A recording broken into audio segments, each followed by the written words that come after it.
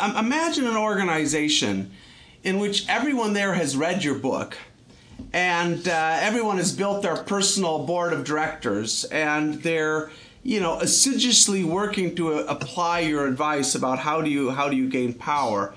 What kind of organization would that be, and would it be one where would you want to work there? Most people don't do this. It's the same reason, the studies of genius in every field, art, literature, mathematics, the studies of high performance in sports, all say the same thing. Individual ability matters, but what matters most is the 10,000 hours, which is the number I hear bandied about a lot, and it varies, of course, from field to field, the hours of practice and coaching.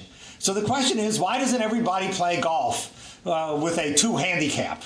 And the answer is not that there's some mystery as to what they need to do to become a better golfer. It's that they don't have the self-discipline to put in the hours and the practice and the coaching. There's a price to power, and one of the prices is the focus of attention and the energy and the effort. I don't know if, and I think you would agree with this, Gary, I know of very few very successful people who don't devote a lot of time and a lot of energy and a lot of effort to their jobs and their careers. And that's true whether you're a professional football player or Jim Harbaugh, the famous Stanford coach, which I hope he stays as a coach, but probably won't. He'll probably go somewhere else. I mean, successful football coaches are all the time in the film room or watching the films. And when you're watching the films, you're not with your wife or the husband or kids or, friends or lovers or whatever. And so there is definitely a price to be paid. And this is true whether you're going to be a professional athlete or a great pianist or a great violinist or whatever. And not everybody is going to be willing to pay that price. So people need to talk not only what am I willing to do ethically,